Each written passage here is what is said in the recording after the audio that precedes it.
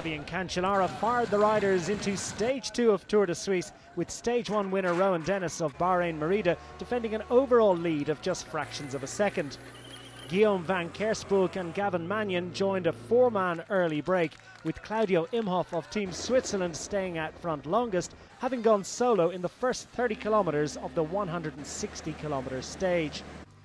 Peter Sagan added points and scooped bonus seconds from Michael Matthews, with just seconds separating the leading riders at the top of general classification. Imhoff's time out front would net him a useful early lead in the King of the Mountains, while the peloton behind made plans for the last 2 of 6 climbs coming in the final 35 kilometres. A mechanical for track specialist Imhoff only hastened the inevitable as Astana forced the pace in the main bunch for a series of attacks. León Sanchez pounced with 12 kilometres remaining, and the Spanish veteran hung on to take a first win at Tour de Suisse, with Kasper Asgreen of Deceuninck Quickstep taking over the overall race lead by the narrowest of margins.